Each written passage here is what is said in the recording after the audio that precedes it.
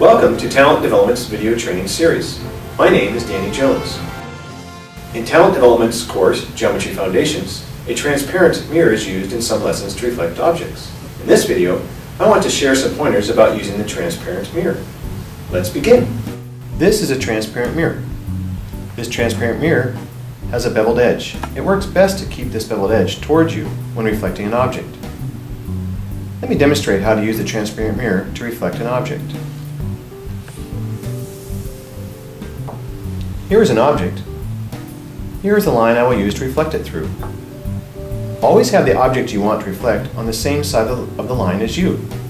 Obviously, the object is not on my side, so I need to rotate the paper until the object is on my side.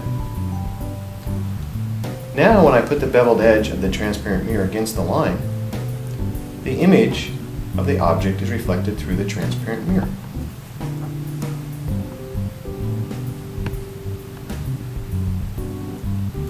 Now I can trace an exact copy of the image.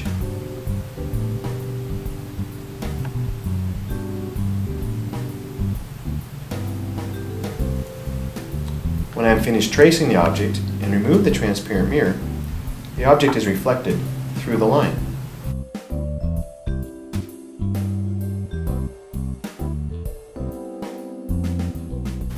In Unit 1, Lesson 2, students will use a transparent mirror to find both a line of symmetry and reflect an object through a line of symmetry. Students should lay their journals out as flat as possible so that there is no warping of the image reflected through the transparent mirror. Depending upon the thickness of the student journal, teachers may opt to make a photocopy of a particular page for students to use, as I have done for this example. In this example, I will reflect this object 2 times through 2 lines of symmetry. This will create a complete 360-degree design. As before, I need to get the object on my side of the transparent mirror and line of symmetry. Then I can reflect the image through one of the lines of symmetry.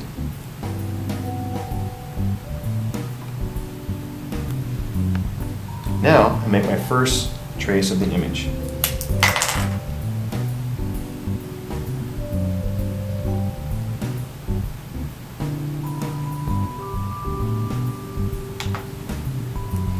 You will notice that because of the mirror's thickness, there will be a small gap between the object and the image.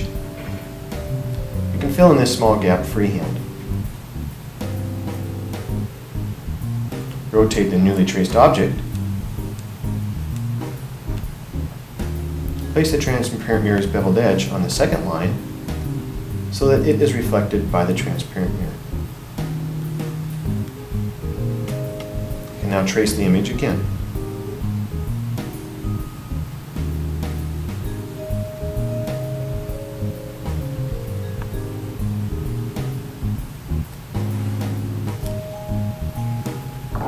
Fill in the small gaps created by the transparent mirror's beveled edge, and you can see that we've created a complete 360-degree object with 2 lines of symmetry.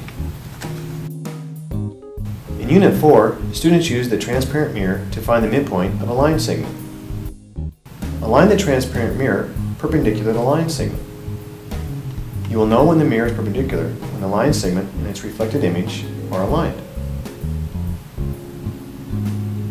Keeping the mirror perpendicular, slide it along the line segment until the reflected image of one endpoint aligns to the other endpoint.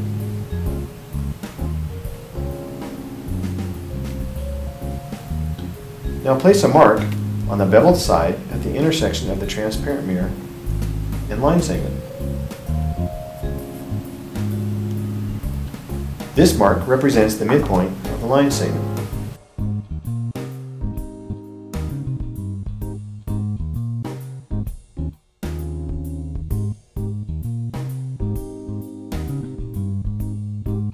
To create a perpendicular bisector, use the same steps as creating a midpoint. Match the image's endpoint with the other endpoint.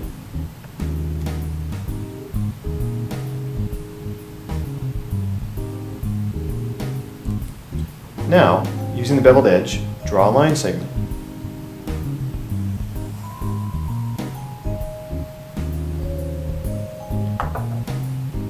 The new line segment is the perpendicular bisector of the original line segment.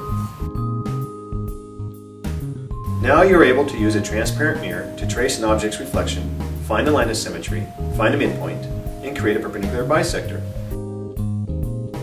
Thank you for taking the time to watch this video, and we welcome you to watch other videos in our video training series.